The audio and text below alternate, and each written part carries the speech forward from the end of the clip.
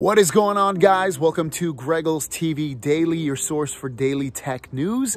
Let's jump into the news. The first story of the day is about the Galaxy S10 Lite and Note 10 Lite. This is going to be, if you remember, it's going to be a slightly lesser version of the Galaxy Note 10 and S10. It's basically going to have like a 1080p screen, but it's going to have a Snapdragon 855, might have less storage, things like that. There's going to be some things that are a little slightly different, but regardless, very, well spec'd out phones maybe like the $700 price range. So the prices should be very competitive. But anyways, these phones are predicted to come and be at CES 2020, which yours truly will be at, which is going to be the first or second week of January. If they end up doing that, I'm going to try to cover those phones, give you some information and give you a hands-on impression of what I think about those phones.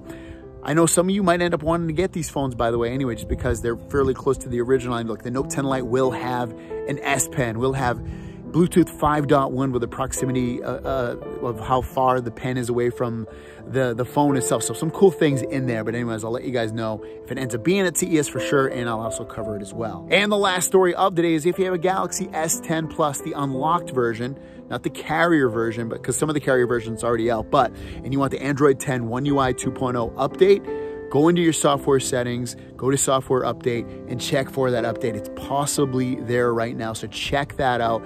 This is awesome. These updates are getting pushed out before Christmas, before the end of the year. I know some of you want this.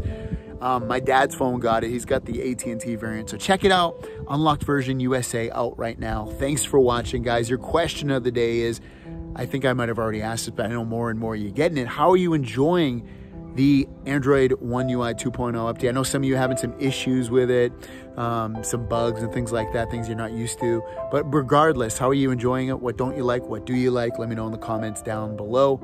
Thanks for watching. I'm still waiting for it on my Note 10 unlocked phone. Once I get it, I'll let you guys know. We'll see you guys down the road. Peace.